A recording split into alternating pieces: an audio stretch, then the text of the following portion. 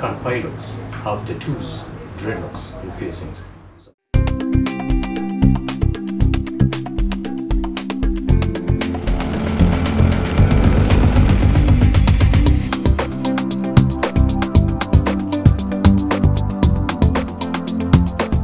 My name is Harman. Welcome to West Rift Aviation Limited. These are my colleagues. Peter, PPL student, as I say. I'm Jonah Isaac, PPL student. My name is Kendra, I'm a PPL student. So I used to have dreadlocks for about 7 years, but the reason I shaved off my dreadlocks, obviously, here in Kenya and most parts of the world, the industry is not so open to guys with dreadlocks, so that's why I opted to shave. You kept them? Yeah, I kept them. Yeah, I still have them. So you have plans of returning them, or what are you planning to do with them? Hopefully. Hopefully. If I start working for a Big company companies. that can accept me with dreadlocks, Putting them back. Putting them back, definitely. Would you put dreadlocks? I wouldn't personally. Why? Personally, I wouldn't. It's not your style. I just don't feel comfortable having dreadlocks on. Yeah. You don't like too much hair? No, I like it. But for dreadlocks, I don't think it's my thing. I don't think it can work for me. They'll get stuck to ailerons and stuff. You open the air cabin, and the air is coming in, and then it goes in this stuff. For me, obviously I have a nose ring, and I had the pinna up here, so I got rid of that one because of headphones. When you have headphones, it presses against and it becomes irritable, so I got rid of that one. But I don't think nose piercing.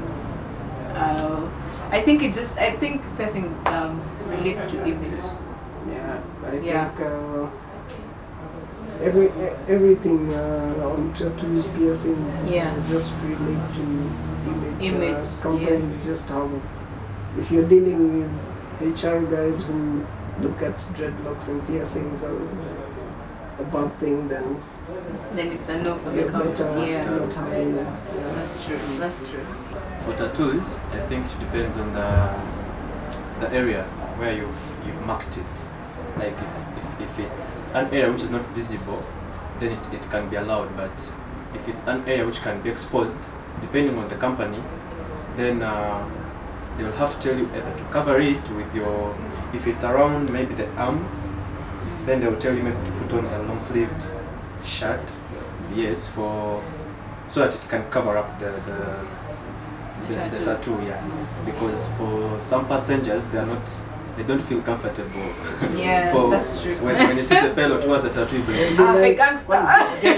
We have a rogue pilot. So it depends on the company. It depends on the company that you're working in.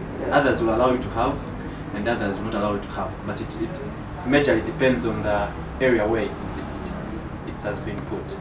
Actually, never thought of that part of passengers. It's true, they may see like you have a sleeve of tattoos and they're like, aye! Now imagine seeing a pilot with all the three tattoos, piercings, dreadlocks. You can't just How safe would you feel? Also, I think in the aviation industry, you're dealing with different kinds of people. So there are those who are conservative, then there are those who are just free with everything. So another one will see a pilot with dreadlocks and be like, yeah, the guy is cool. Then another one, this guy is born in 80s. They'll see a pilot with dreadlocks and like, no, that one can't happen. Careless. Irresponsible. Do you have tattoos? Do you have tattoos? Oh no, I don't have any tattoos. Do you? I don't have tattoos. You don't have tattoos? I don't. You don't? Oh, we all don't have tattoos. Tattoos, you can have dreadlocks, you can have the piercings, but then to some extent, depending on companies. Yes, company regulations. Yes, I think the with dreadlocks, these companies that just say, so long as it's neat, they're well kept, they're neat and held back.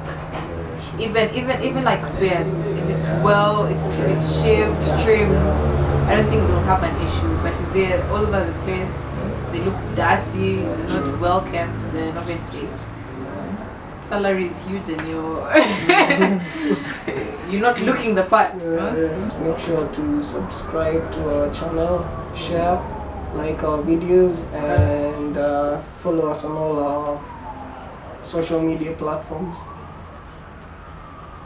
And don't forget, safe wings. I thought you found your turn.